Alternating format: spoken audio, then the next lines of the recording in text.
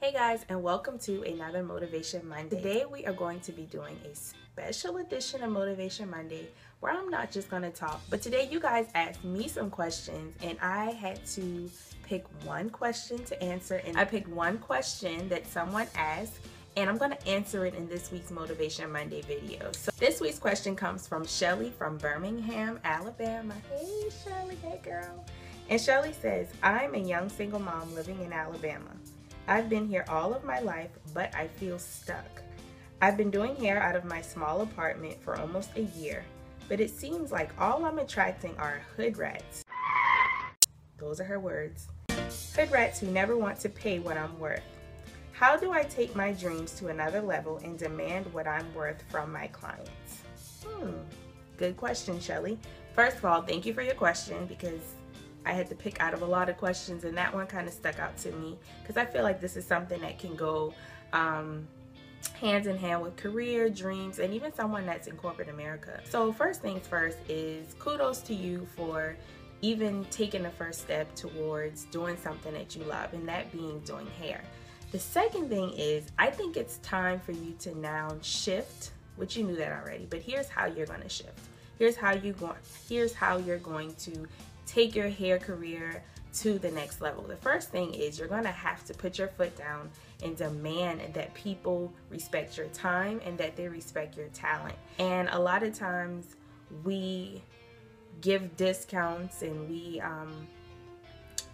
dummy down our gifts and our talents just to get our name out there or just to build our portfolio. But when you get to a certain level, and clearly you have clients coming to you on a regular basis, because if not, you wouldn't have been doing it. And so the fact that they're coming to you should tell you and verify that you are indeed very talented. So you're gonna have to first just sit your clients down, your current clients down, and let them know that you're getting ready to make your business better, to brand yourself. And in order to do that, you're going to have to increase your rates and your prices. The ones who are for you, Shelly, are the ones who are going to make the sacrifice and who are going to see you as valuable, and they're not going to argue with you or make you feel bad about increasing your prices. The ones who don't, those are probably the ones who just want something for nothing. And this is an easy way to do that process of elimination, which makes things so much easier because you now know who your quality clients are, and the ones who respect your time are a lot easier to work with.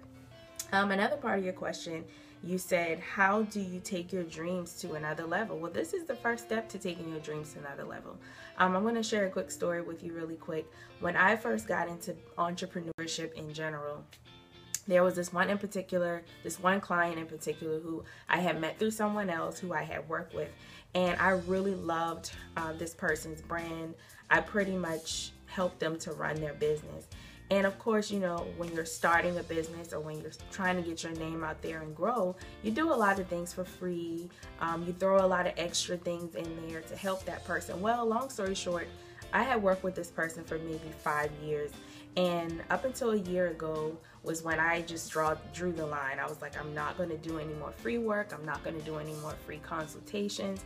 And I literally, when this person reached out to me and asked me to do something for them, I gave them a price. And the price that I gave them, they obviously didn't like. Okay, Shelly, in order to be confident about demanding and charging what you're worth, you definitely have to make sure that you're constantly educating yourself, constantly learning, and constantly building a quality-based network. Because after all, your girlfriends from the neighborhood could come to get their hair done all the time, but in the end, are they ultimately going to help you to advance your career? Are they going to be the ones that connect you to the quality clients that you really need to make a lot of money and to really grow and expand your business in the way that you desire? So these are all questions you have to ask yourself when demanding what you're worth. Are you continuing to educate yourself? Are your license up to date? Are you attending classes? Are you continuing to build your skill level so that you can have confidence and demand what you're worth?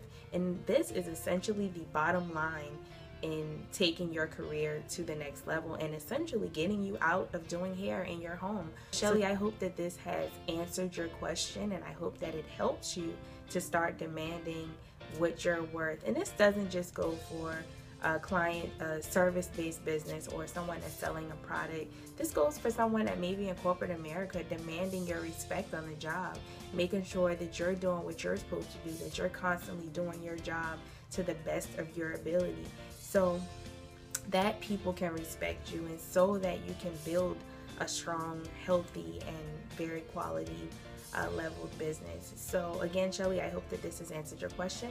I'm going to try and do a Q&A at the end of every Motivation Monday. So if you have questions, guys, definitely drop them below this video and let me know what your questions are.